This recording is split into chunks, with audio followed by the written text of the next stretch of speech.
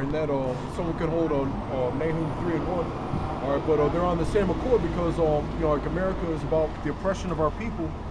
All right, it's about like murder, all right, thievery, rape, robbery. All right, like oppression, unrighteous decrees. All right, it stands for it stands for everything that the Bible is against. All right, for example, they're about to celebrate Christmas. All right, if you want, you can pan to some of those.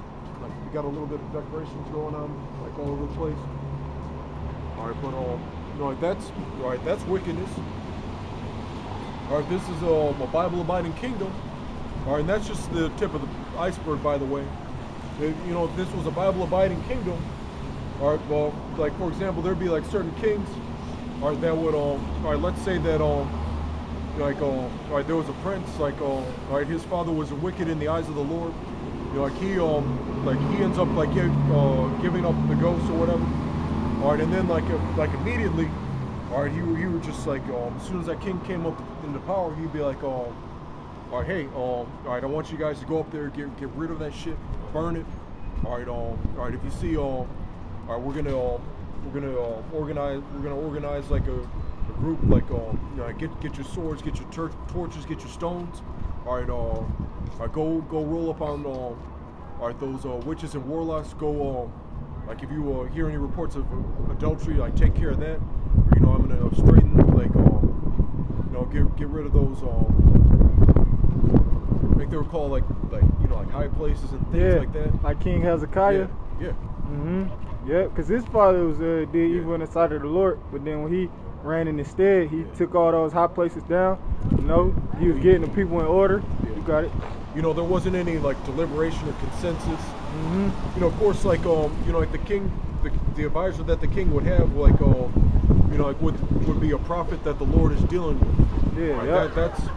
That would be like the criteria. And the prophet would be like, all right, hey, you need to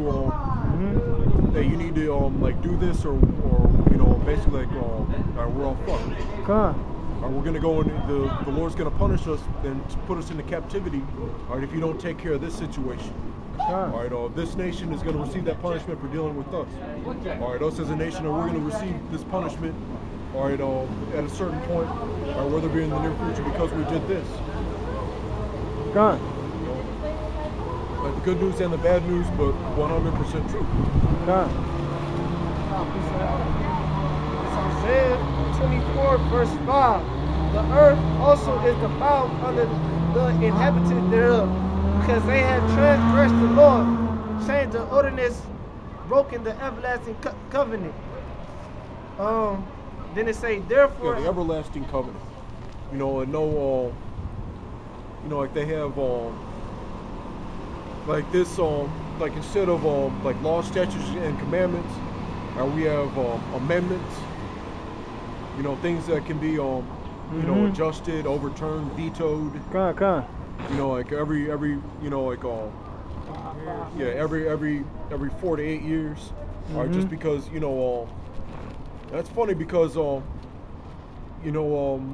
like both parties they're doing like they're both like lukewarm, like they're just lukewarm by default. All right, because like conservative and like liberal, as far as like what Republicans and Democrats like both stand for, or it's basically like they're doing like according to the scriptures, they're doing like 50% of what they're supposed to be doing and 50% of what they're not supposed to be doing. All right, and that doesn't cut it. All right, to begin with, and then like they're not the Lord's chosen people. All right, so that's strike 1, 2, and 3, like anyway. All right, so like we could be here for like days, like talking about like why America is going to be destroyed. All right, but like that's one of the main like reasons. All right, destroying like the everlasting covenant. Like that's why the electors, the governing body, the 144,000, needs to be sealed. And once the kingdom is established, it's going to be that rulership Yahweh Ba'ashem Yahushai, King David, on down. All right, whoever those 144,000 men, that the Heavenly Father is going to be dealing with in the kingdom. All right, and we're gonna have that the spirit. We're gonna have that spirit, the celestial bodies. All right, and that spirit of righteousness bestowed upon us. All right, so everything's gonna go off without a hitch, basically. Yeah. Come on. Say verse 6 it reads, or what you go ahead. keep going. Say therefore have the curse devoured the earth, and they that dwell therein are desolate. Therefore the inhabitants of the earth are burnt, and few men left. It say the new wine mourneth, the vine languish, all the mirth part do sigh, the mirth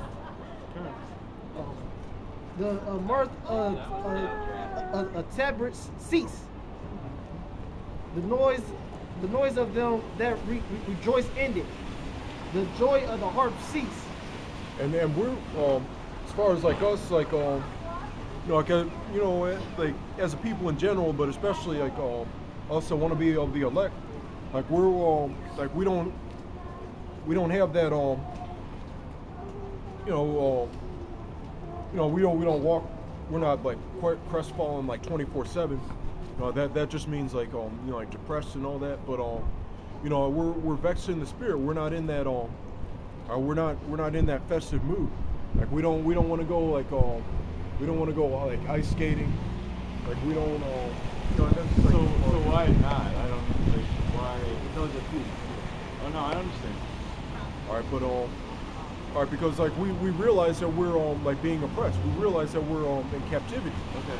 All right, so we realize that that as far as like this kingdom compared to like the kingdom prepared to us, like it just like all right, this shit doesn't cut it, and we want it to we want these prophecies to come to pass like ASAP. And that's right. But going back into what the scripture said, that's that mirth, that music such as the tabrets and the harp. Those are just instruments.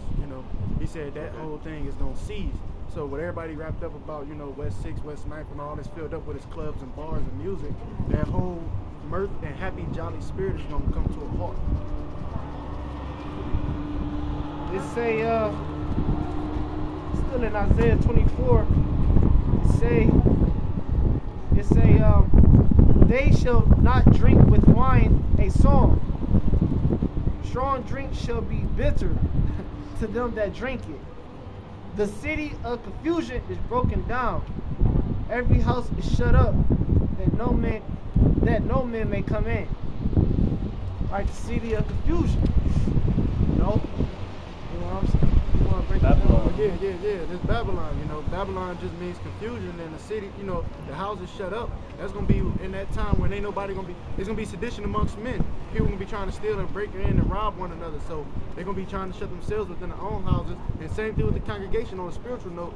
Ain't nobody gonna be just letting you, within your own house. I'm talking about the camp, because y'all weren't out there, and now basically the doors of repentance gonna be them closed up by then. You know what I'm saying? So this is right now the city of confusion, where you got people that rather do folly than righteous. You got city of confusion, homosexuals. Yeah, that too. You don't know if the woman is a man and the man a woman. Hey, you ever see that movie Blast from the Past? It was with Christopher Walken and that guy that was in like the in the Mummy. Yeah. It's a comedy.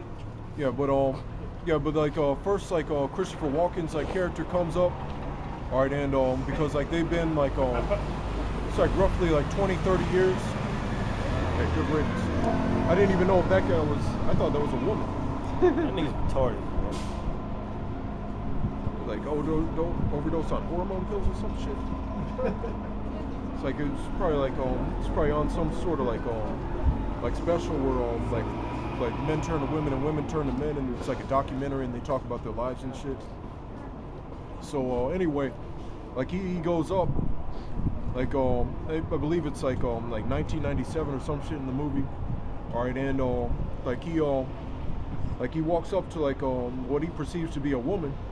All right, and like I believe like he like lights her cigarette or whatever, and they get to like talking. Like he wants to know like what's been like happening for since he was like underground. All right, because like he hadn't been like out in he'd been like in an underground bunker like since like the 60s. How's it going, man? You doing all right? Beautiful, man. All right, he'd been out he'd been there like since the 60s. All right, so like he didn't know what was going on, so like he asked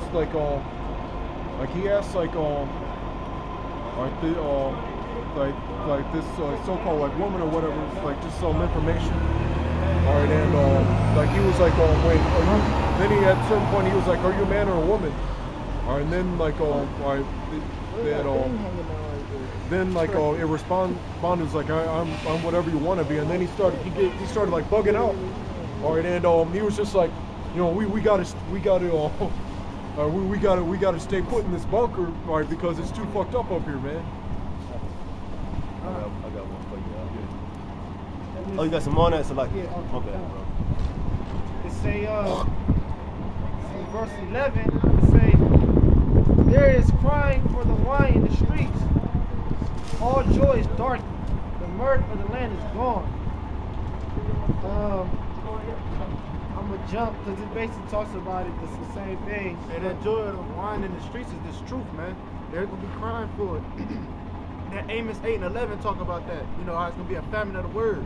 You know, that's that crying for the wine in that time when they despise us now and walk past now, but in that day they're gonna be looking for men like us and we ain't gonna be nowhere to be found. Yeah, because you still have people, all right, especially like the people that were like on the fence, all right, or you know they might like come up, they might be like cool and everything, but you know there's certain things that they don't, all right, they're not willing to like let go of as far as like the world, all right, so you know sometimes they come up, sometimes they don't. Or you know, and then like, all right, let's say that, you know, they put it off, like at least like the things that like we tell them like not to do. All right, and then one day they come up and you know like they don't see us. All right, and then things like start getting worse and worse. All right, and then like they don't see us like online. All right, they don't you know what they like, at some point like they try to do what they should have been doing when they had a chance and they can't do it anymore. As far as seeing us in person or like online, or even like seeing us in person, all right, and then us being like you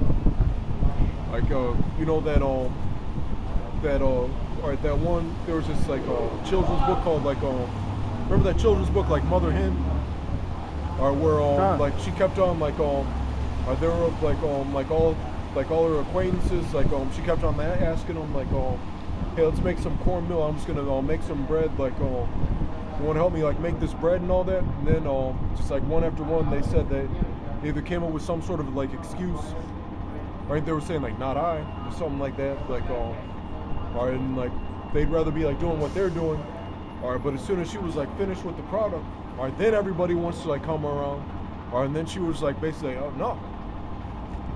All right, and you know, like that's how this like truth is. Yeah. Hey, get that. That's the second address, that 9. Second address 9 and about, you And know. also Proverbs like 1 and 20. Who got some? Oh, he grabbing that. Yeah. This is second Esdras, chapter you said 9, right? 9 and start at 11. 8. Oh. It says, no, I'm gonna start at 9. Slack. Then shall they be in pitiful case, which now have abused my ways, and they that have cast them away despitefully shall dwell in torments. For such as in their life have received benefits and have not known me. All right, those people that and another thing all right, people don't as far as like you have a choice. Either you want to be in the truth or you want to be in the world. All right, if you want to like if you want to so-called like be somebody, all right, then like if you want to be like a Jay-Z, a Kanye West, a LeBron James, all right, a Michael Jordan, all right, some of them like even like O.J. Simpson, like when he sold out and Esau was dealing with them, you know, like I heard that he had that attitude, like you know, like he wasn't he decided to be cold, all right, because like he was just like you know, like I'm not I'm not out here as like a spokesperson for my people and all that. You know what? I'm just here to basically play football, like act in movies, make money, all right, and do whatever Esau tells me to do. All right, but then, all right, you know, one of the things that made him become a pariah. All right, and that means like an undesirable, you know, someone like you know, someone who's like cast out. Like the thing picture on there is the devil. All right, the thing that like Esau cut him off for was like righteous according to the scriptures. All right, because he caught his wife committing adultery, and he put both of them to death, which is something according to the law that he could have done, and he might have even gotten a high five from one of the Levites for doing that shit. 1 second.